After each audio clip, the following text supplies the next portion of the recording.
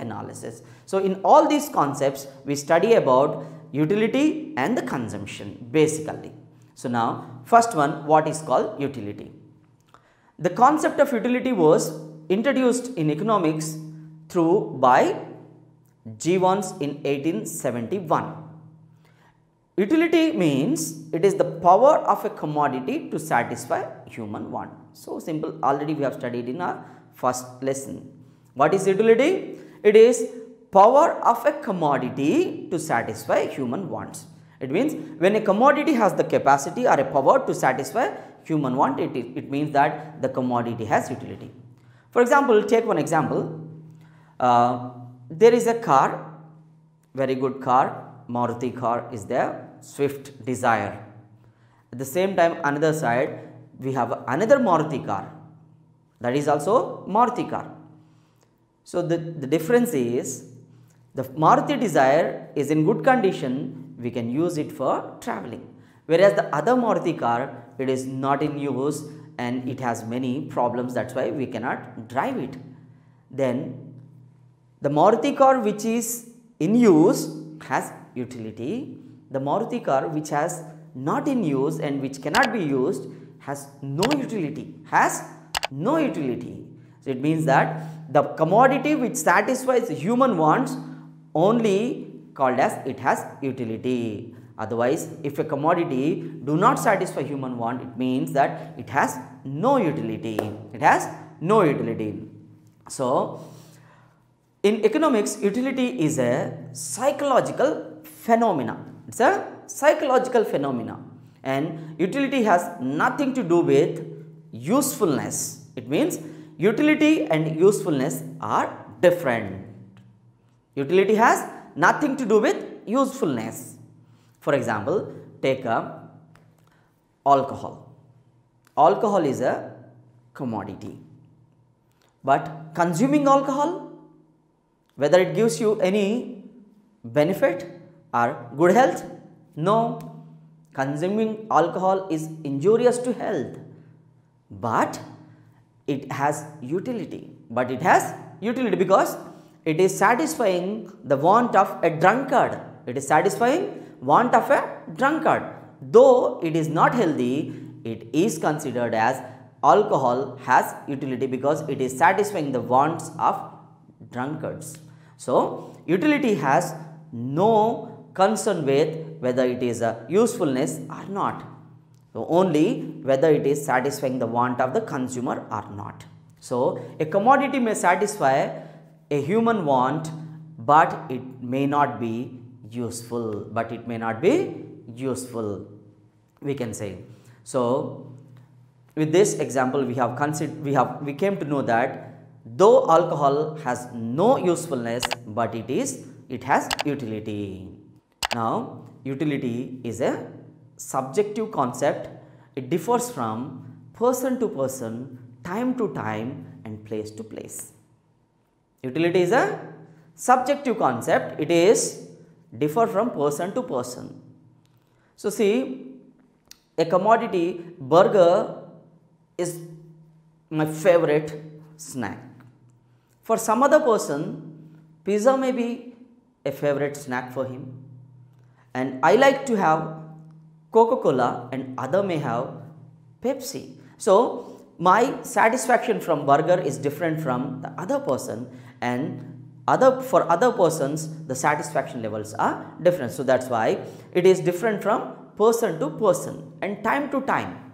For example, see, in a hot summer having a cool drink gives us immense pleasure, whereas in the cold winter, will you take the cool drink? No, it changes, the satisfaction changes, and place to place. As places changes, utilities also will change. In Kashmir, the utility of cotton clothes gives us a bitter experience, whereas woolen clothes gives us very good satisfaction. Whereas in hot areas, cotton clothes gives you better satisfaction, whereas woolen clothes gives you a difficulty. So that's why as place changes, utilities will different, as time changes, utilities will differ, and as persons changes, utilities also will differ.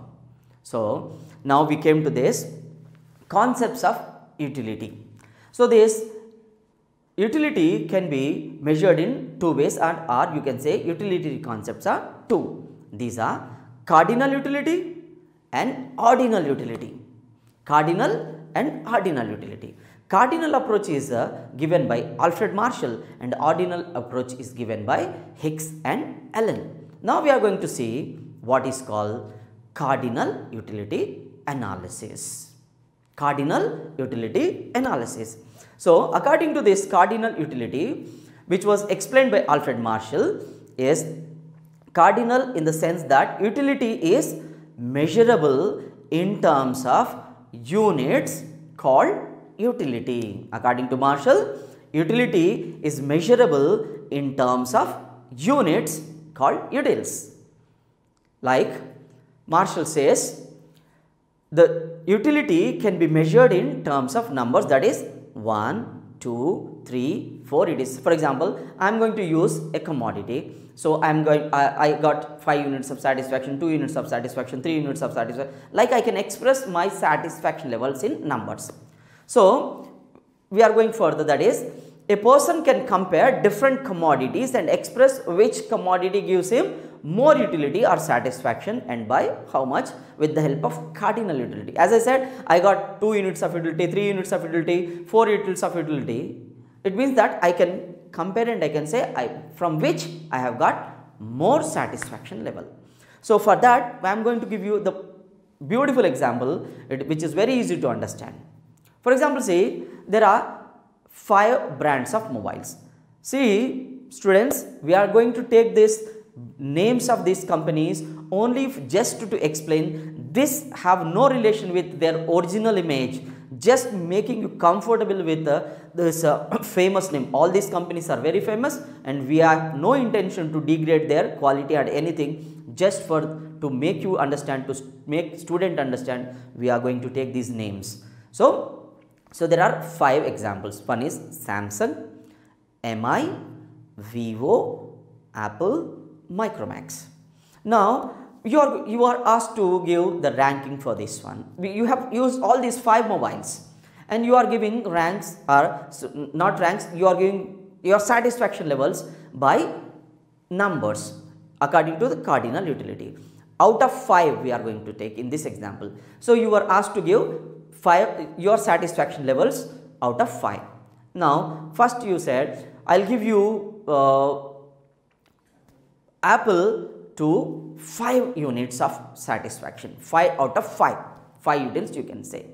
For Samsung 4 utils, and for MI 3 utils, for Vivo 2, and for Micromax 1. Out of 5 you have given 1 to Micromax, 2 to Vivo, 3 points to MI, 4 stars or 4 points to Samsung, 5 points out of 5 to Apple. So it means that Apple gives you more satisfaction than the Micromax or any other mobiles in this 5 list. So it is very easy to compare and you have expressed in numbers your satisfaction levels. Your satisfaction levels you have expressed in numbers, that is 1, 2, 3, 4, 5. So it is called expressing the satisfaction in cardinal numbers. That this kind of approach is called cardinal utility approach. Cardinal utility approach, and it is given by Alfred Marshall. So the law of diminishing marginal utility, which is very famous utility concept in the economics, is based on this cardinal utility approach. And another approach is also that is law of equimarginal utility is also based on this cardinal utility approach. Now another concept, ordinal utility. Cardinal is over, now ordinal. Cardinal, the single point, what is cardinal? Utility can be expressed in numbers. Then what is ordinal? So simple, utility cannot be expressed in numbers. Ordinal says utility can be expressed only in ranks. This is the major difference, and what it is we are going to see. Ordinal utility, which was explained by Hicks and Allen, and they said that utility can be measured in terms of ranks: first rank, second rank, third rank, fourth rank, fifth rank, sixth rank, seventh rank. This is how they says utility can be expressed, utility cannot be expressed in numbers like cardinal. So now again we are going to take the same 5 names which we have taken in earlier example: Samsung, MI, Vivo, Apple, Micromax. Here we are giving ranks, that is, you have used all these phones and you are asked give rank to this one. Apple first rank, Samsung second rank, MI third rank, Vivo fourth rank, Micromax fifth rank. It means that according to your satisfaction level, you have expressed your satisfaction through ranks. Which has the highest rank, which has the highest satisfaction, you have given first rank. Which has the second highest, you have given second rank. Which has this one satisfaction level less than the second is as given as third rank, and the next satisfaction level you have considered to the Vivo, that is fourth rank, and the less satisfaction than the Vivo, that is fifth rank, you have given to the Micromax. So your satisfactions expressed in ranks, and this method is called ordinal concept. So this is how cardinal and ordinals are. The simple difference: according to the cardinal utility can be expressed in numbers like 1, 2, 3, 4. Whereas ordinal utility cannot be expressed in numbers, it can be expressed only in rank, and we can compare. Like first rank, second rank, third rank, fourth rank. It means first rank is better than the second rank is better than the third rank is better than the fourth rank is better than the fifth rank. So this is how we can arrange our satisfaction levels. So these are the major differences between cardinal and ordinal. On the basis of this ordinal concept, indifference curve analysis was built by Hicks and Allen.